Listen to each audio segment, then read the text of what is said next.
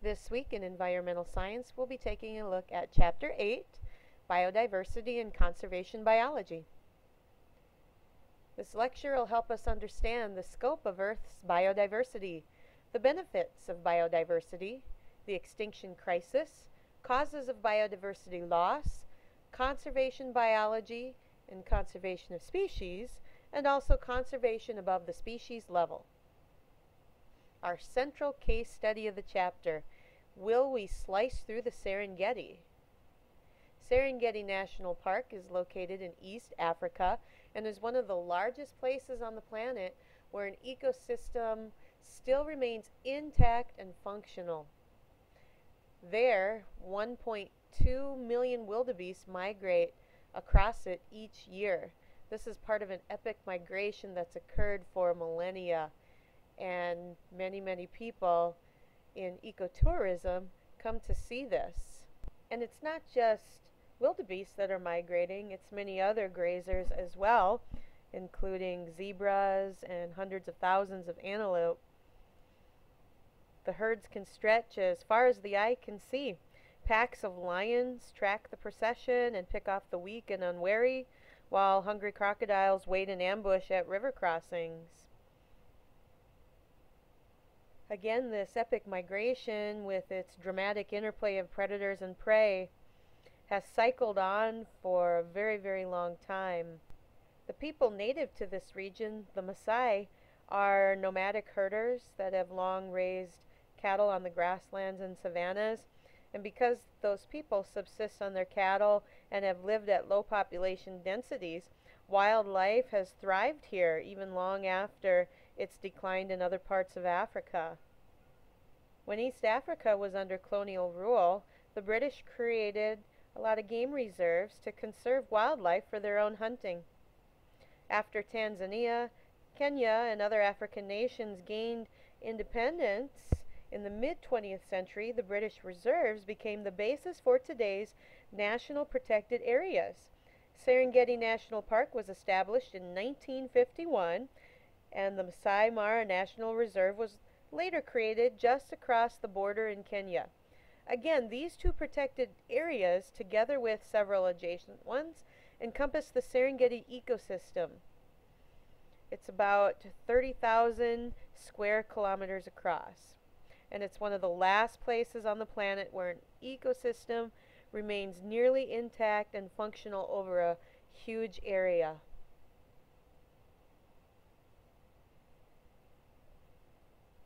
Today, 2 million people visit Tanzania and Kenya each year. Most of them are ecotourists who visit the parks and protected areas.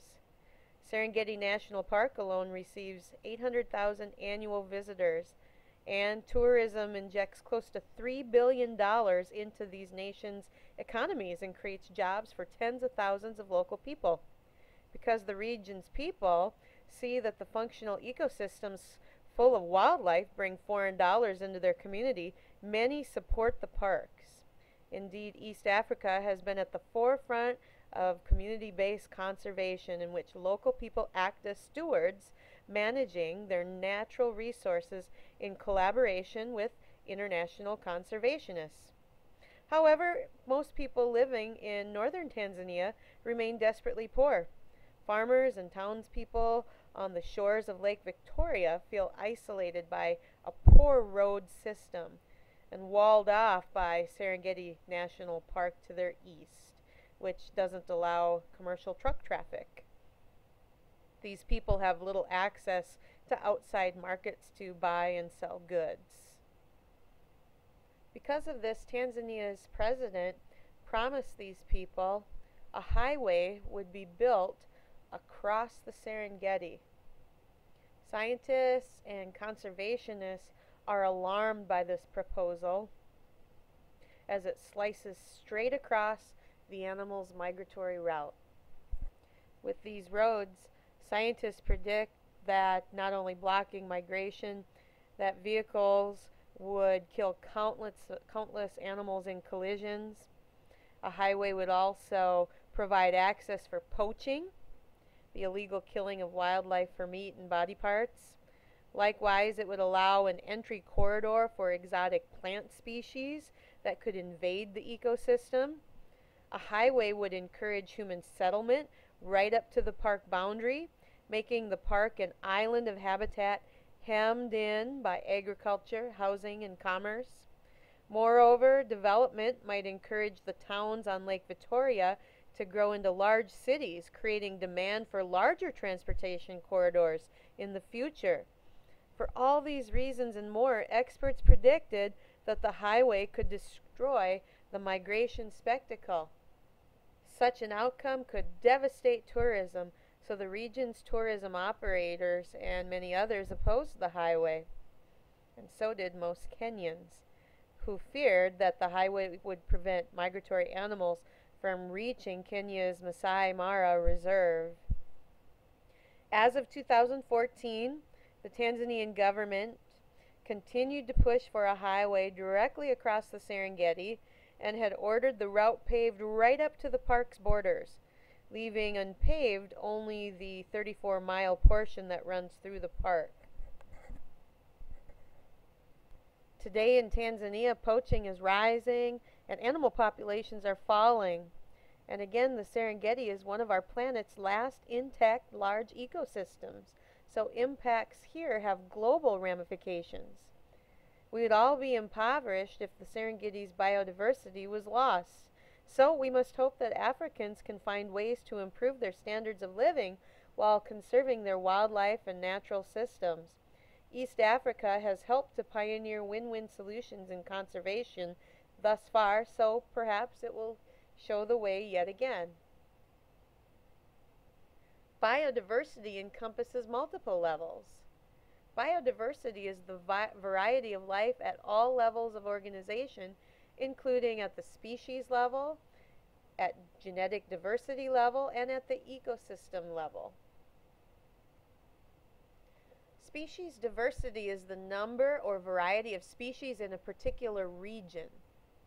Richness, or species richness, is the number of species. Species evenness, or relative abundance, is the extent to which species differ in numbers of individuals.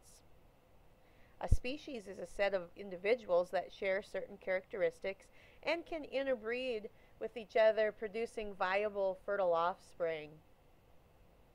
Speciation generates new species, and extinction reduces species richness. Biodiversity exists below the species level in the form of what's called a subspecies. Those are populations of a species that occur in different geographic areas and differ from one another in slight ways. Subspecies arise by the same processes that drive speciation, but result when divergence stops short of forming a separate species altogether.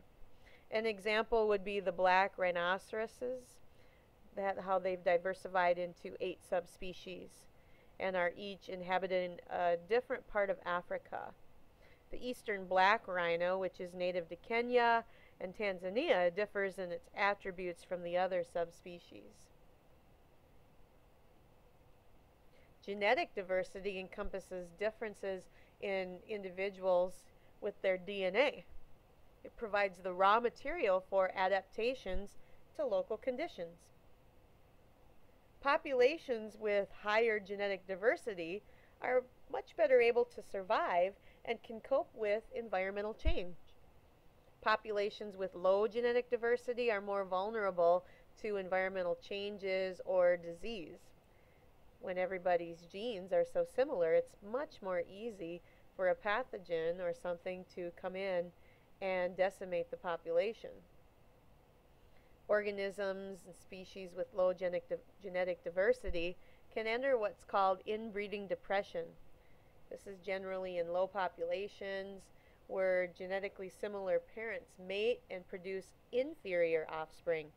Some examples are American bison, elephant seals, and the cheetahs of Africa. Ecosystem diversity is the number and variety of ecosystems.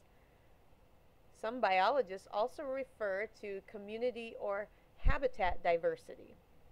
Scientists may also consider the geographic arrangement of habitats, communities, or ecosystems at the landscape level, including the sizes and shapes of patches and the connections among them.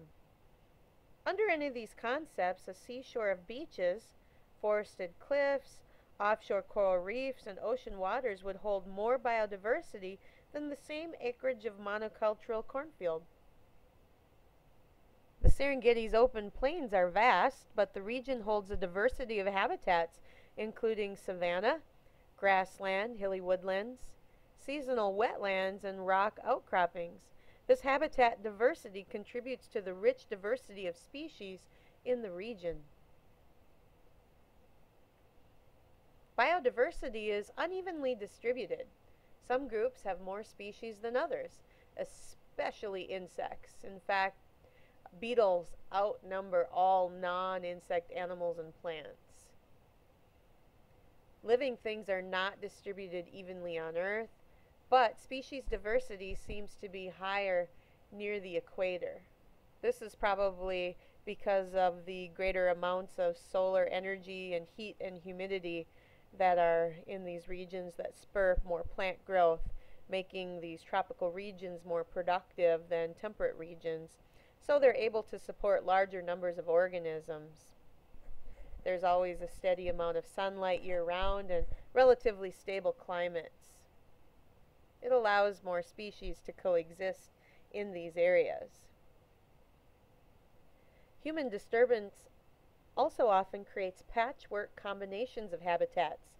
This increases habitat diversity locally, so in moderately disturbed areas, species diversity can actually rise. However, at larger scales, human disturbance decreases diversity because it replaces regionally unique habitats. This causes many specialist species to disappear while a relatively few of the generalist species thrive. Moreover, species that rely on large expanses of habitat disappear when those habitats are fragmented by human disturbance. When talking about biodiversity, you might ask, well, how many species of organisms actually exist on Earth? In fact, many species still await discovery. Out of the estimated 3 to 100 million species on Earth, 1.8 million species have actually been described. The most widely accepted estimate of the number of species on Earth is about 14 million. Our knowledge of species numbers is incomplete because, well, there's small organisms that are easily overlooked. Many organisms can be difficult to identify, and there's some areas of Earth that remain unexplored, such as in the depths of oceans or in heavily vegetated areas like jungles of Indonesia and Madagascar. Biodiversity benefits our lives. It enhances food security. Industrial agriculture, unfortunately, has narrowed our diet. Throughout our history, human beings have used at least 7,000 plant species and several thousand animal species for food. But today, globally, we now get 90% of our food from just 15 crop species and 8 livestock species. And this lack of diversity leaves us vulnerable to crop failures. In a world where nearly 1 billion people go hungry, we can improve food security. Remember, that's the guarantee of an adequate, safe, nutritious, and reliable food supply by finding sustainable ways to harvest or farm wild species and rare crop varieties. These wild strains can provide disease resistance.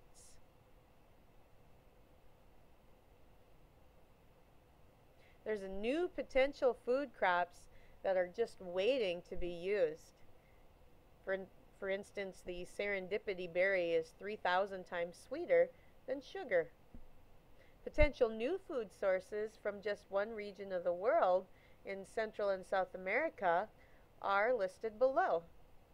They include the amaranth, the buriti palm, the maca, the capybara, the vicuna, and the Chachalakas. I hope I pronounced that right. Many drugs come from wild plants.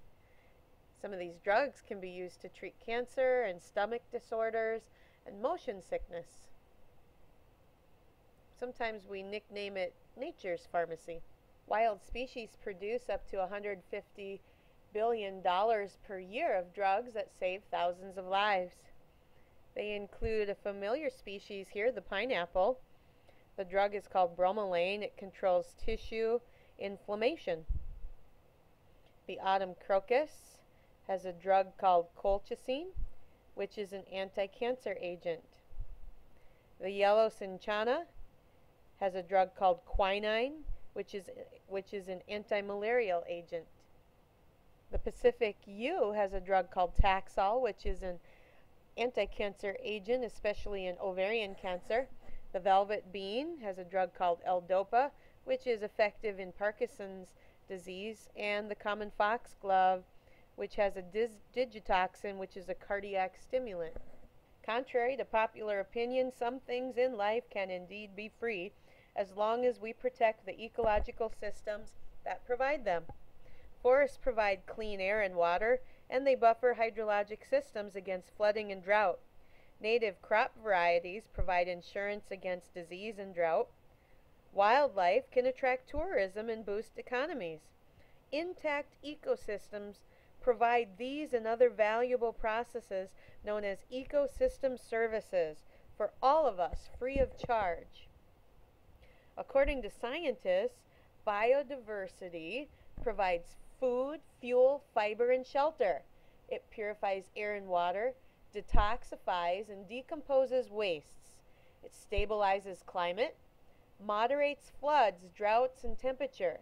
It cycles nutrients and renews soil fertility. It pollinates plants, controls pests and diseases. It maintains genetic resources. It provides cultural and aesthetic benefits and allows us to adapt to change.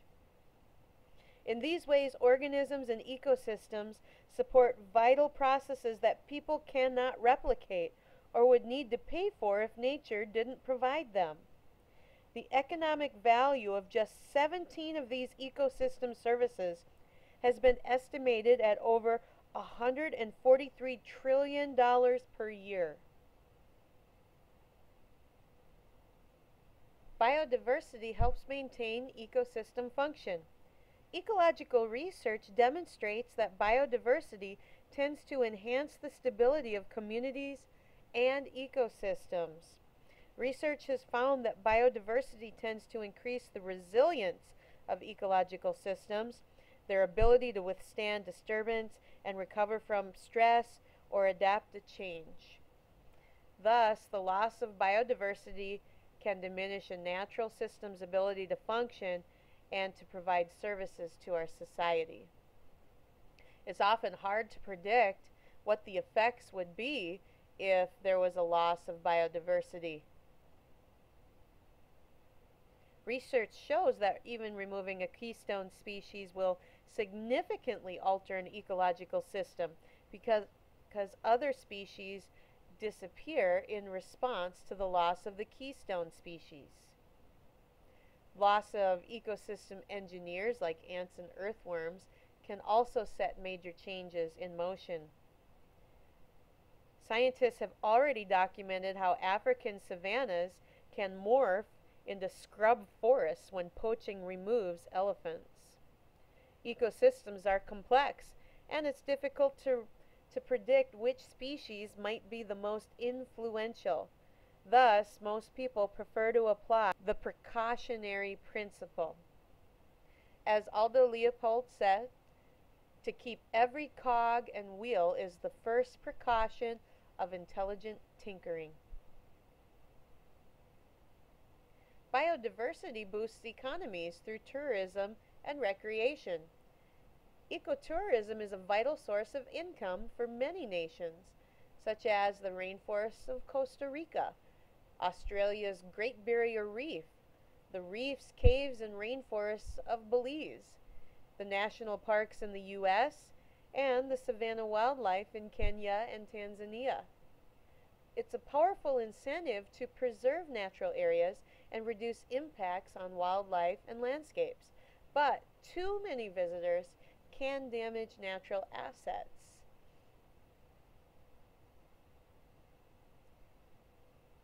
Not all of biodiversity's benefits to people can be expressed with numbers and economics and practicalities of food and medicine.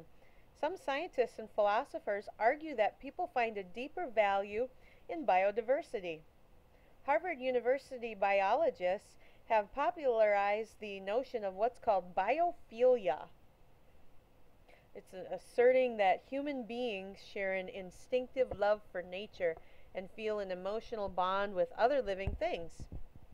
Evidence of this is in our affinity for parks and wildlife, our love for pets, how we pay more money for views of natural landscapes, in our interests in hiking, bird watching, fishing, hunting, backpacking, and in similar outdoor pursuits. In a 2005 book, writer Richard Love added that as today's children are increasingly deprived of outdoor experiences and direct contact with wild organisms, they suffer what he calls a nature deficit disorder. He argues that this alienation from biodiversity and nature damages childhood development and may lie behind many of the emotional and psychological challenges young people in developed nations face today. One might ask, do we have ethical obligations toward other species? Many people feel that other organisms have an inherent right to exist. If species aren't worthy of saving, then what are we all about? What is worth saving? Others ask. As more people take up biocentric or ecocentric worldviews, more have come to feel that other organisms have an intrinsic value. Biodiversity conservation is justified on ethical grounds. Despite the growing knowledge and appreciation for biodiversity, our future is far from secure. Biological diversity is being rapidly lost to human impact, and the losses are irretrievable when species go extinct. Extinction occurs when the last member of a species dies and the species ceases to exist.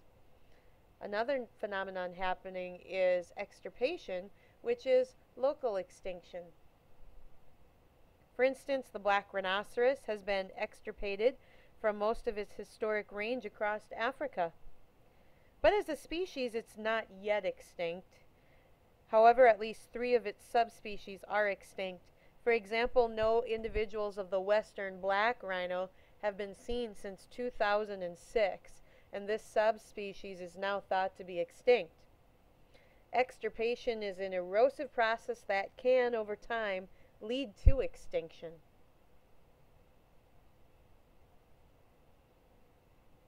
Human impact is responsible for most extirpation and extinction today, but these processes should occur naturally and at a much slower rate.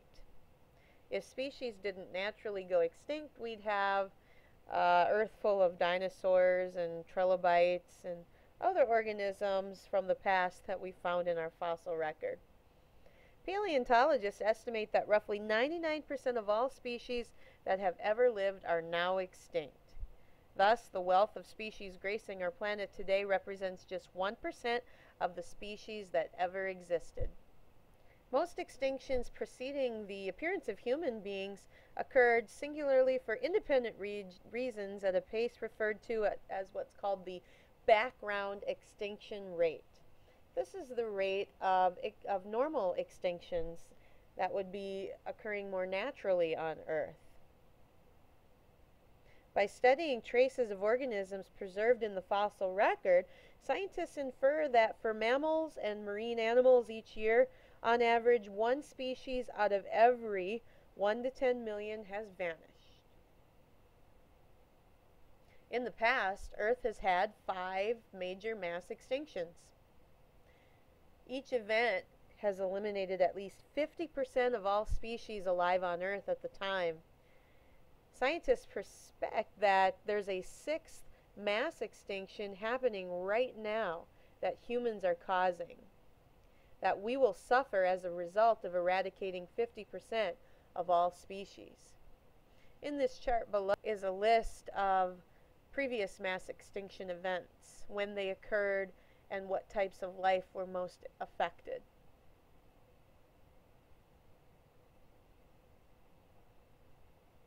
Humans have driven hundreds of species to extinction in the past few centuries, including the Carolina parakeet, the great auk, the Labrador duck, the passenger pigeon, Bachman's warbler, the Eskimo curlew, and possibly the ivory-billed woodpecker.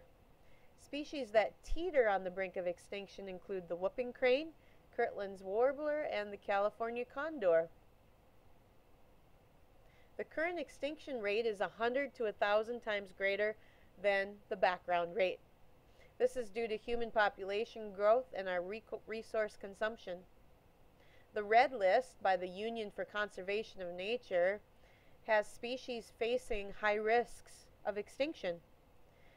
The 2014 red list reported mammal species 22%, bird species at 13%, amphibian species 31%, and fish species are at 20%. In the last 500 years, 236 animal and 30 plant species have gone extinct in just the United States alone. The actual numbers are probably undoubtedly higher. A frequently asked question is, if a mass extinction is happening, why don't we notice species disappearing around us? There's two reasons that most of us don't personally sense the scale of biodiversity loss. First, if you live in a city or a suburb, the plants and animals you see day to day are generalist species that thrive in disturbed areas. In contrast, the species most in trouble are those that rely on less disturbed habitats. Secondly, a human lifetime is very short. The loss of populations and species may seem slow to us, but on Earth's time scale, it's sudden. Because each of us is born into a world that already has lost many species, we don't recognize what's already vanished. Likewise, our grandchildren won't appreciate what we lose in our lifetime. Each human generation experiences just a portion of the overall phenomenon, so we have difficulty sensing the big picture. Nonetheless, researchers and naturalists who spend their time outdoors observing nature see biodiversity loss around them all the time, and that's precisely why they feel so passionate about preventing it. Biodiversity loss involves population declines. As populations shrink, the species loses genetic diversity, and its geographic range gets smaller. The Living Planet Index summarizes population trends. Between 1970 and 2008, the index fell by 28%, and most losses were in the tropics. This chart below helps us visualize that a little bit better. Several major causes of biodiversity loss stand out. Habitat loss is the greatest cause of biodiversity loss. Humans alter, degrade, and destroy habitats. Farming simplifies communities. Like, remember the word monoculture? Grazing modifies grassland structure and composition. Clearing forests removes resources that organisms need, and dams turn rivers into reservoirs. Urban sprawl replaces natural ecosystems. Habitat fragmentation is another cause. It's a gradual piecemeal degradation and loss of habitat, and include causes of farming, logging, and roads, etc. Continuous habitats are broken into patches, and species needing continuous habitat disappear. The corridors that link fragmented habitats, allowing animals to travel from one to another, are shut down. And now back to our science behind the story.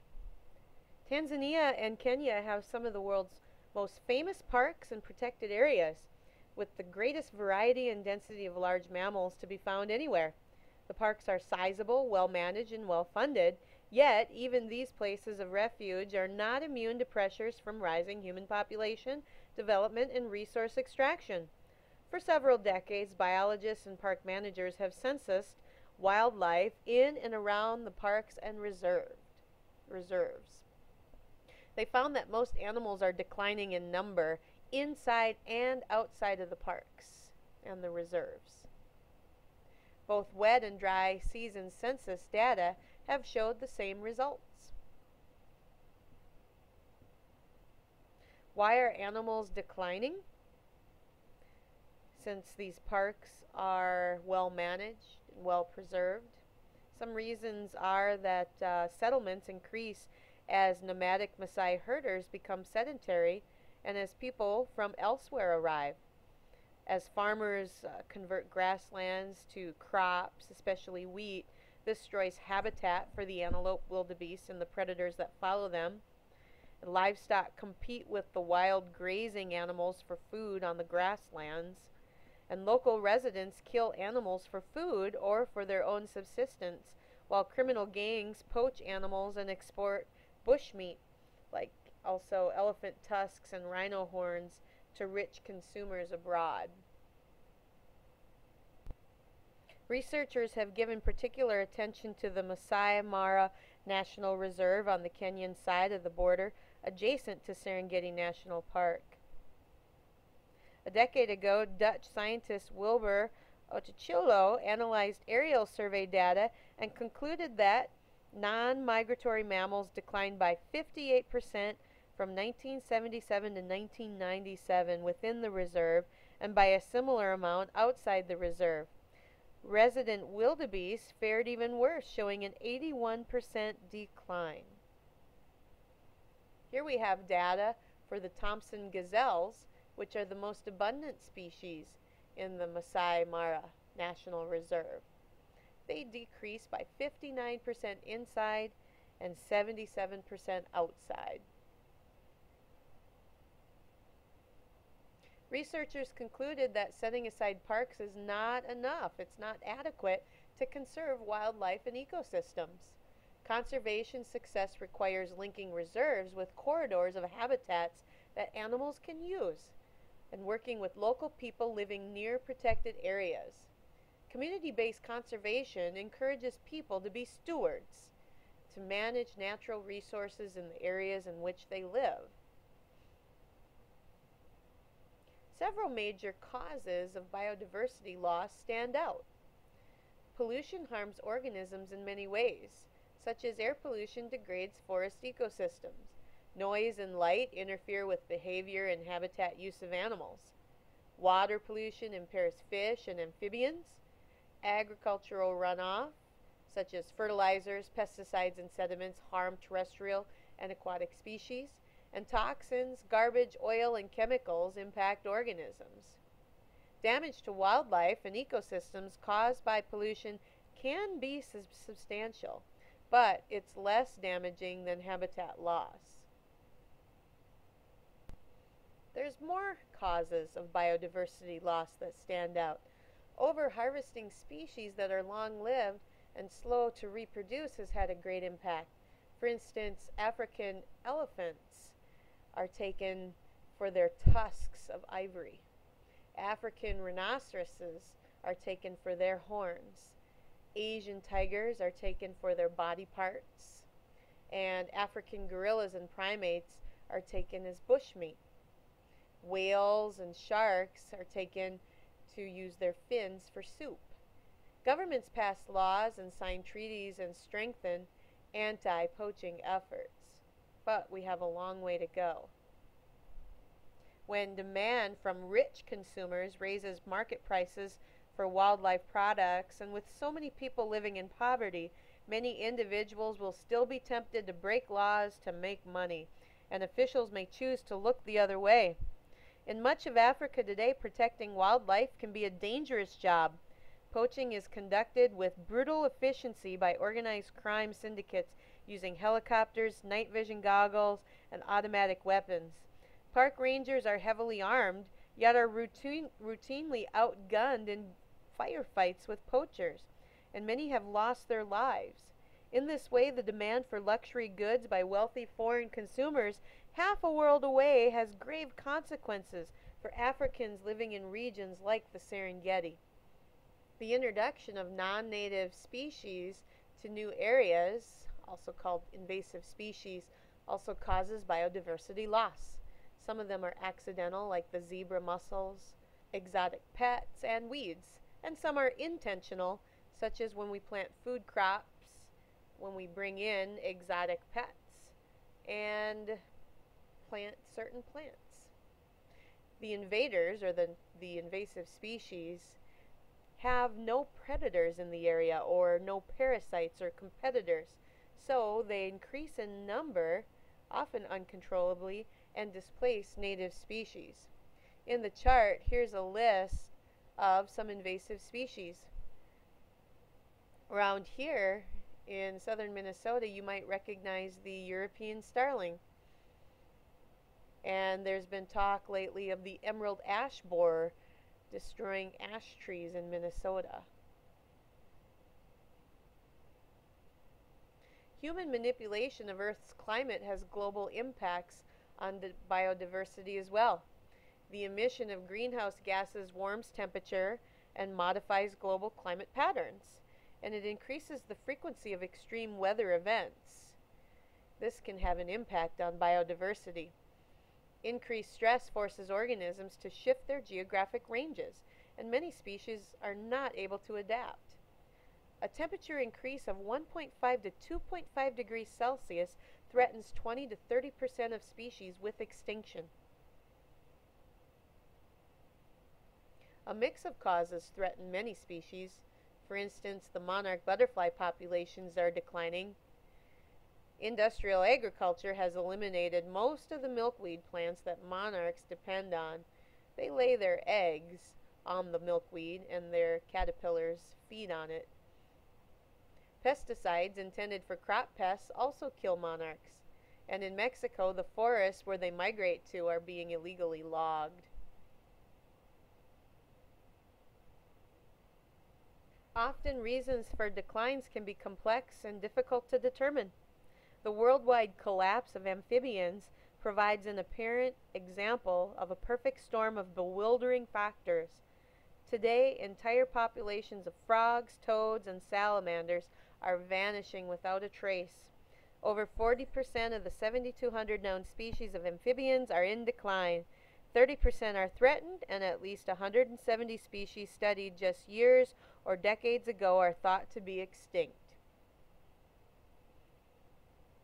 As these creatures disappear before our eyes, scientists are racing to discover the reasons, and studies implicate a wide array of factors. Today, more and more scientists and citizens perceive a need to stop the loss of biodiversity.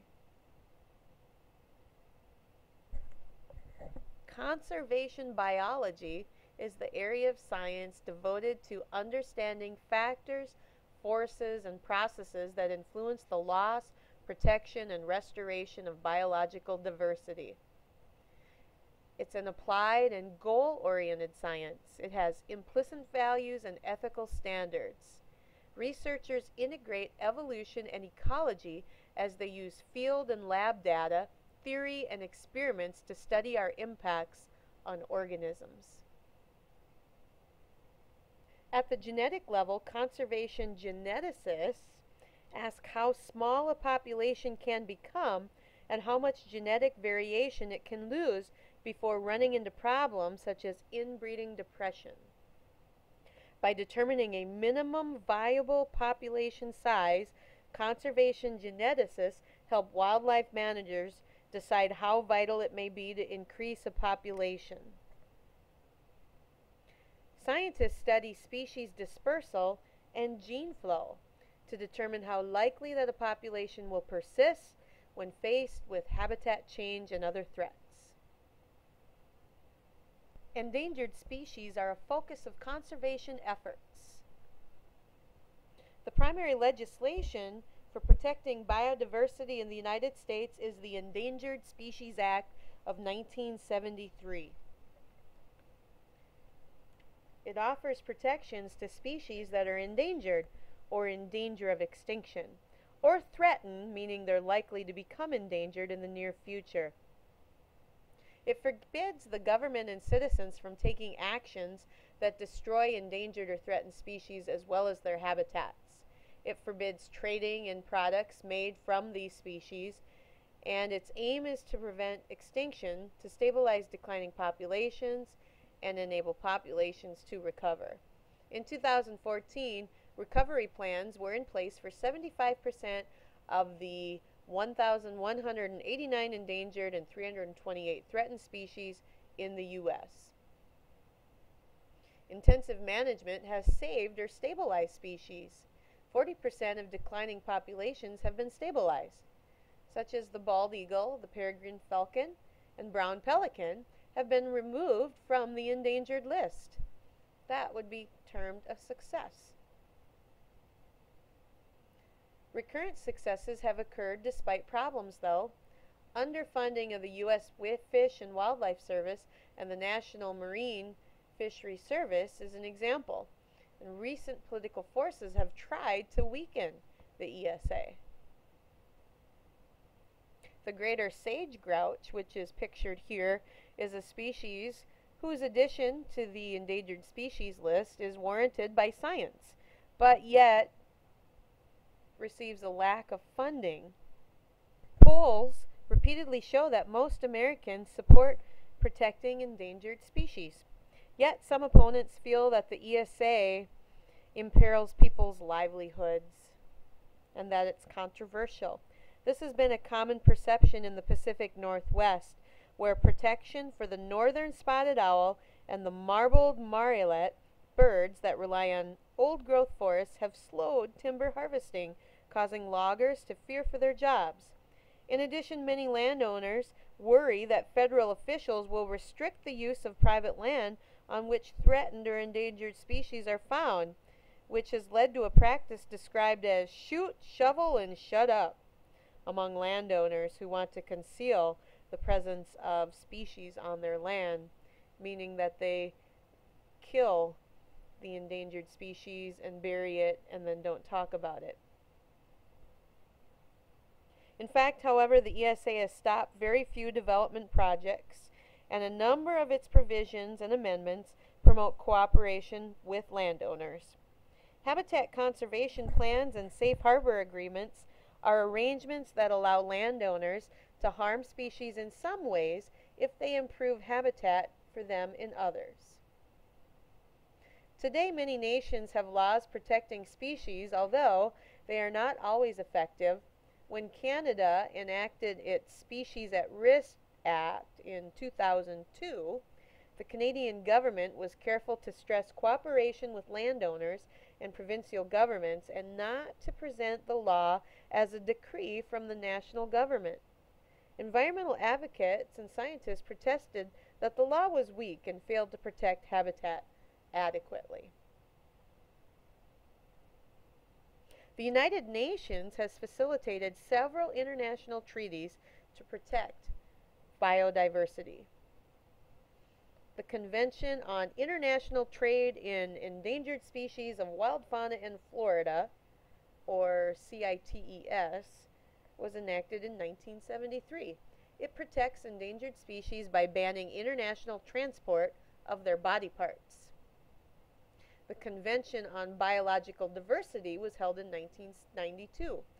It seeks to conserve biodiversity, to use biodiversity in a sustainable manner, to ensure the fair distribution of biodiversity's benefits, and its goal is to achieve by 2010 a significant reduction of the current rate of biodiversity loss.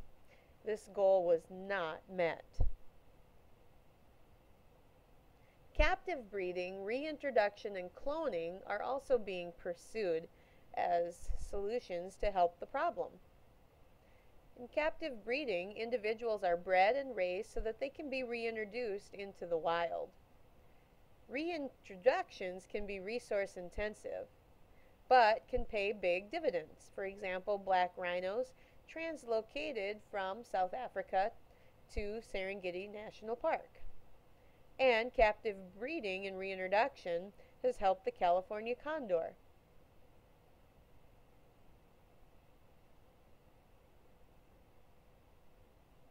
In cloning, DNA from an endangered species is inserted into an egg without a nucleus.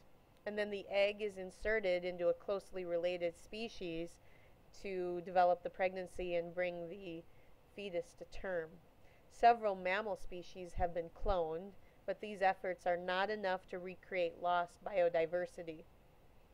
Without ample habitat and protection in the wild, having cloned animals in zoos does little good. Forensics can help protect species. Forensic science analyzes evidence to identify or answer questions relating to crimes. Conservation scientists use forensics to protect species at risk from illegal harvesting. DNA identifies a species and its geographic origin, and detecting illegal activity helps enforce laws and protect wildlife. For instance, DNA from killed elephants shows many more were killed than the Zambian government realized. To prioritize regions for conservation, scientists have mapped biodiversity hotspots. A biodiversity hotspot is a region that supports an especially great number of species that are endemic, or meaning they are found nowhere else in the world. To qualify as a hotspot, though, a region must harbor at least 1,500 endemic plant species. It must have lost 70% of its habitat as a result of humans' impact. Focusing on hotspots protects the greatest number of species per unit effort. 2.3% of the land surface contains 50% of all plant species and 42% of all terrestrial vertebrate species. On the map below, we can see the world's biodiversity hotspots highlighted. Parks and protected areas act to conserve biodiversity at the ecosystem level. Preserving land in parks and protected areas conserves habitats, communities, ecosystems, and landscapes. 13% of the world's area is in parks, wilderness, reserves, etc. But not all of these areas are managed for biodiversity. Some are used for recreation and water protection, and they're also illegally logged and poached or have their resources extracted. Some are large enough to preserve whole systems. Linking protected areas allows populations to intermix, which can be good for biodiversity. Community-based conservation is growing.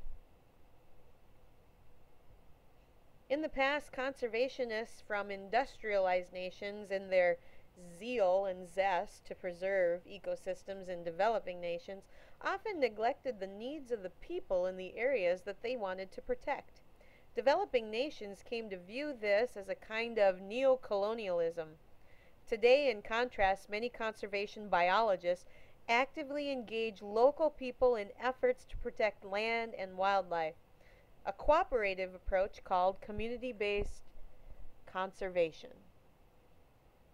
It offers education, health care, and development aid, and people are retrained to protect species. Local resources can be sustainably managed.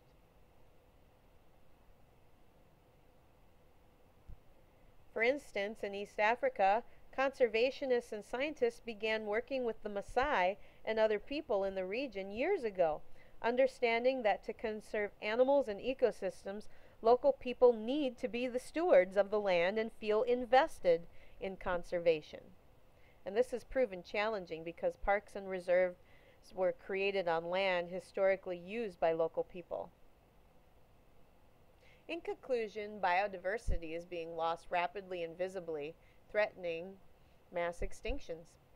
Primary causes of biodiversity loss are habitat alteration, pollution, overharvesting, invasive species, and climate change. Humans cannot function without biodiversity's benefits.